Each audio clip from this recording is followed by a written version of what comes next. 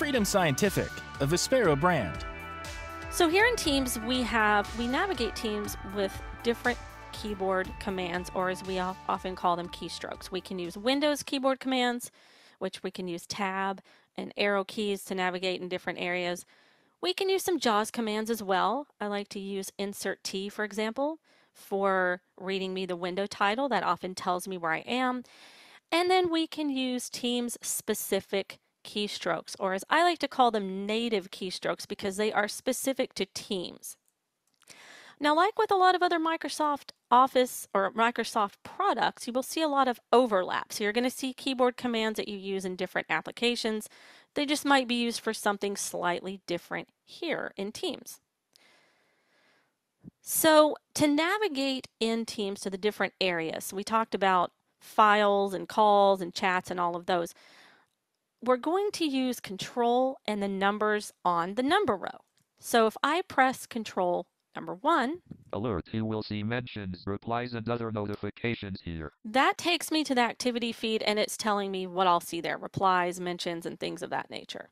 Control 2 takes you to chat. Chat list preview. Chat, Carl Scott. All right, so it tells me that I'm in the chat. And if I want to verify that, again, I can use this JAWS command, Insert T as in Tango. Title is Carl Scott Microsoft Teams. And it tells me who I'm chatting with, is what it told me there. Control 3 is for, will take you to Teams and Channels. Teams and Channels list preview. And Control 4, now I'm currently using a test version of Teams, so I don't have a calendar. But if I did have a calendar available, I could press Control 4 and it would take me there. If I press it now, it's going to take me to the next area, which is calls. So I'm going to press Control 4. Combo box. And it took me to calls. Ordinarily, again, if you had a calendar available, which ordinarily I would, it would take me to the calendar. Control 5 is for calls and Control 6 is for files. So I'm going to go back to chat here. Chat list. Now, another way we can get to different parts of the screen when we're here in these areas of Teams is by pressing Control F6. You may be familiar with pressing F6 in different Office applications to get to a different part of, for example, the document screen if you're in Word. You can also press Control F6 to get to different open documents. Well, here we can press Control F6 to go to different parts of the screen. So I'm going to do that now. I'm in the chat area.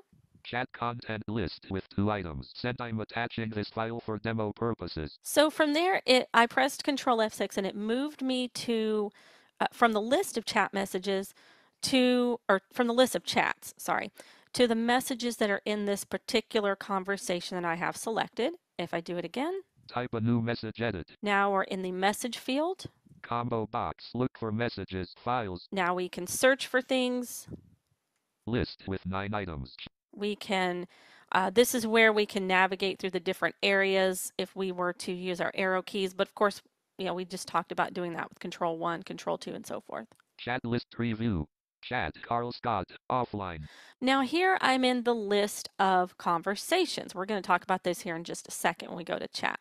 Chat content list with 2 items. And I'm back to the content list. So Control F6 will navigate you forward through all those areas. If I want to go back, I can press Control Shift F6. Chat list preview.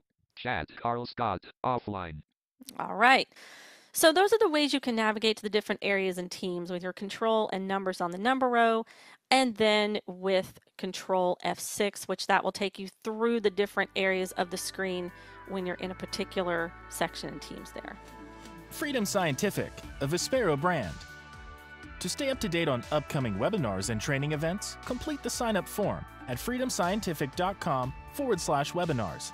Thanks again for connecting with us.